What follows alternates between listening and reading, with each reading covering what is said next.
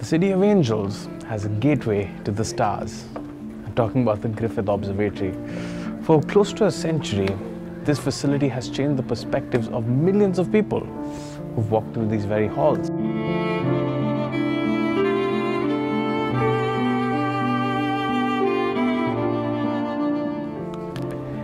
Over 99.3% of our universe is made up of hydrogen. And that's the element that's going to power our next car, the Hyundai Nexo.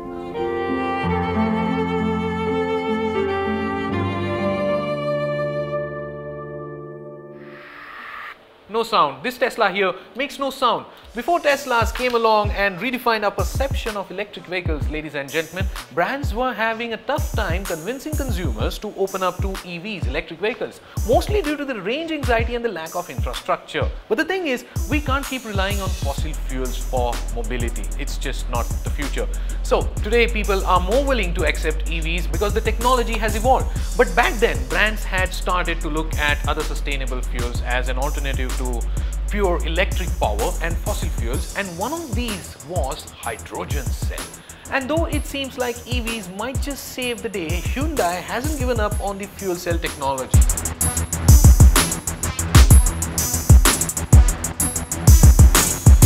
One look at it and you will realize that this is no ordinary petrol or diesel powered car. It takes Hyundai's trademark fluidic design language to the next level. It has that condescending aura that you usually get with electric cars, which says that I'm better than all of you, I'm protecting the environment. Well, by that I mean that it is styled to look futuristic and very concept-like. At the front you have this narrow slit-like headlamps with LEDs, the cascading grille has honeycomb structure, but then it looks like it has been cut into the bumper rather than being stuck onto it. Now all of this hasn't just been done to make it look futuristic, it is also about making the Nexo more aerodynamic and reducing the drag coefficient, of course. Inside there's a massive display in the center and a huge partition separating the driver from the passenger with all the controls. It is a crossover which can comfortably seat 5 people. Now, it might be called hydrogen fuel cell technology, but the fact is, at the end of the day, it is an electric motor that powers the Nexo. The fuel cell system takes hydrogen gas from the fuel tank and oxygen from the atmosphere and generates electricity, which then powers the motors.